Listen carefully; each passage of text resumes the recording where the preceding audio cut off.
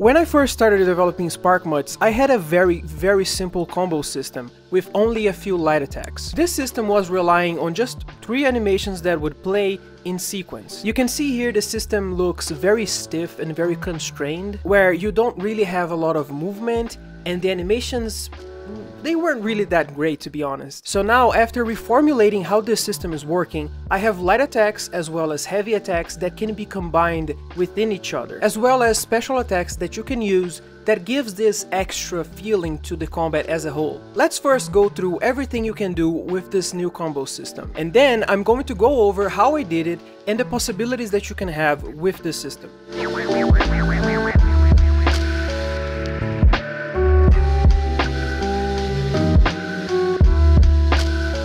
If you click with the left mouse button, you can then execute a light attack. If you press it again, you can make a chain of light attacks. You can also do this with heavy attacks by using the right mouse button. Every one of these attacks can then be chained in between each other, like you see on this image over here. So, from light attack 1, I can go to heavy attack 1, then from heavy attack 1, I can go to light attack 2 or heavy attack 2.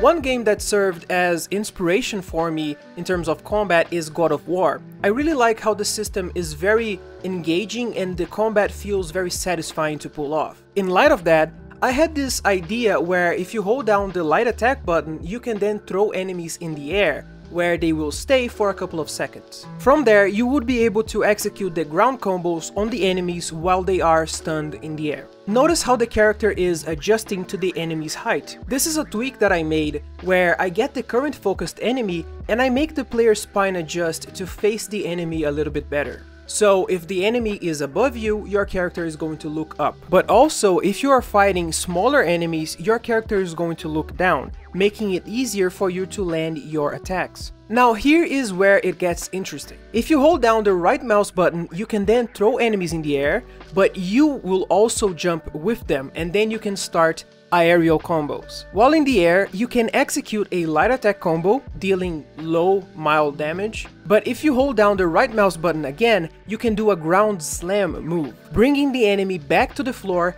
and dealing damage to nearby enemies too. You can also execute a heavy attack combo that ends on a finisher that is also a ground slam. All of these special attacks where you have to hold down the button can be executed at any point during the ground combos. So that means that you can start your combo on the floor, bring it on the air, and then bring enemies back to the floor. The last special attack that you can execute is if you are sprinting and you press the light or the heavy attack button, you can execute a special starter. So if you press the light attack button, you get a great starter for your ground combo instead of the regular light attack. Alternatively, you can also use the heavy attack, which is a great starter for an aerial combo. From this, you can build your own combos and slowly get a better feel for what works for you. It also helps to avoid repetition, because if you have a bunch of different combo options, you won't be seeing the same combo over and over and over again. Another really cool thing that I added is that when you are attacking, your weapon gets blurry. This is a movement blur that I got from a plugin. I programmed it so that it gets dynamically more intense the quicker your attack is, as well as to stop when you're done attacking. Now that I showed how the mechanic is working, I'm going to go over how I made it.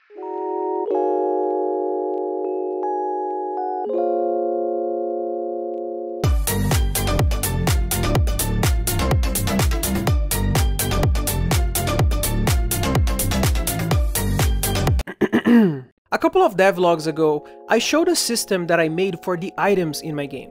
In the system, you have the main class for the base item, which then spawns a bunch of children for the different types of items you can have in-game, using the principle of inheritance on programming. For the attacks, I'm using a very similar approach, sort of. I made an object that is called individual attack, and then inside of this individual attack, I have an animation montage. This is the actual attack animation that it is going to play on this specific attack. I then also have another thing that I call a player input composite. This is a struct that contains a bunch of other individual attack classes, one for each input type. So from this I can create, for example, the light attack 1, and this class will then have the animation for it, as well as links to what is next, like the light attack 2 or heavy attack 1.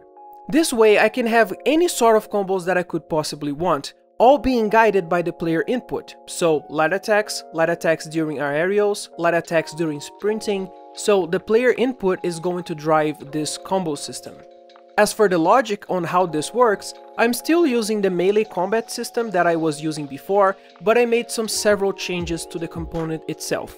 This component will now define which attack you are playing and what is next, based on your input. Another vital part to make this work is to add a montage notify called connection inside every attack montage.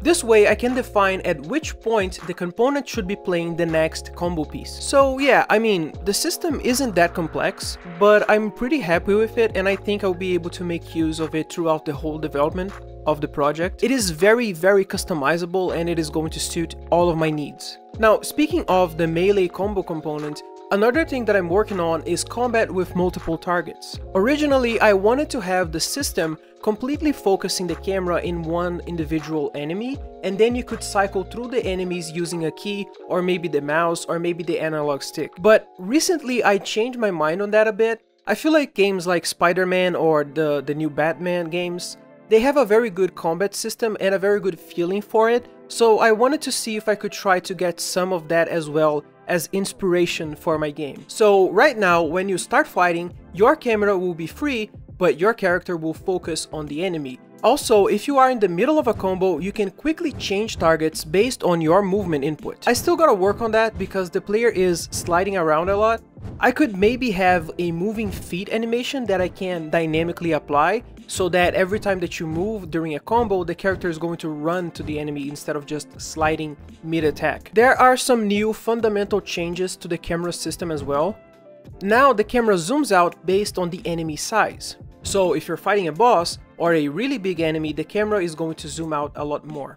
Another thing that I'm working on is the new tool holding system. I am a real fan of the Minecraft action bar layout and how it is very quick and snappy to just use the scroll of the mouse to change the item that you're focusing on.